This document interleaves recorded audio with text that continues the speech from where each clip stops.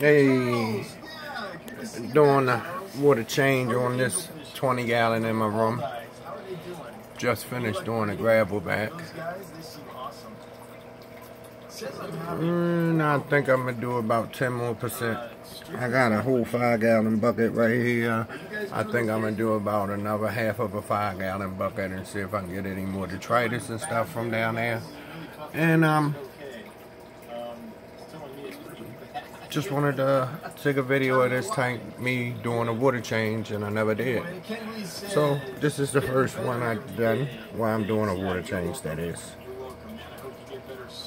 And there's a lot of stuff still in there, like he just stuff over there I gotta get in this corner. And I got the power head pulling down at the bottom to blow everything up, so that'll help me suck up some of the detritus and mum and what all the other stuff that be down in there. So it's just a little update on me doing a water change on my 20 gallon. Got a siphon here. I ain't nothing but 20 steps away from my bathroom. Now I do have a hose that I can run to my bathroom sink and do it that way, but I opted out not to hook that up today. And got a little action going on over there in the corner because everybody crammed up in the corner.